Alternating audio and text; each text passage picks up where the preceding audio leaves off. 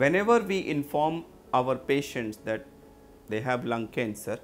immediate question that is asked is, what is the stage of my cancer? Now, for staging purposes, in the scientific terms, we use what we call TNM staging system, where T stands for tumor, N is for nodes or glands in the body, and M is the spread of tumor to other parts of the body. And this TNM gets converted into 4 stages: stage 1, stage 2, stage 3, stage 4. Now, I won't go into intricate details, but for general description purpose, I will say that stage 1 and 2 are the stages where the tumor is still confined to within the lung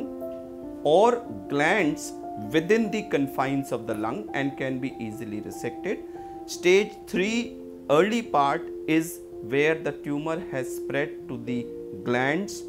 on the same side in the chest, middle of the chest, but can still be taken out.